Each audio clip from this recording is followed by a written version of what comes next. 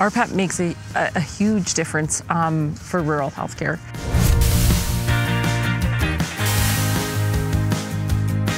Being able to bring nursing skills days to us and the college skills days, those kind of things are huge to showcase what rural healthcare really looks like.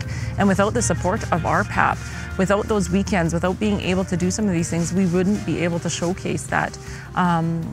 As well as giving those students that opportunity to have a place to stay out here, and the education pieces that RhPAP helps us put on has been instrumental. We were able to have a staff member on board now on our end that grew up here, right? And so going through the whole RhPAP process, she's now been hired on here as one of our RNs. So it's definitely been a success.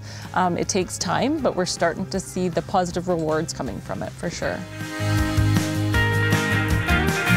I hear lots from people say, hey, we've seen your video on the RhPAP website. And I always ask in the interview questions, you know, kind of what made you apply for the job in Sundre? What made you want to come to Sundre? And one of them was, I seen the videos on RhPAP and I seen how you guys collaborate. I seen what you guys do in Sundre, and that's what I want to be a part of.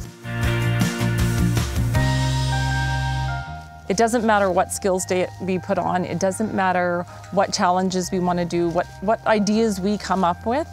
RhPAP is so engaged in wanting to support our rural healthcare communities,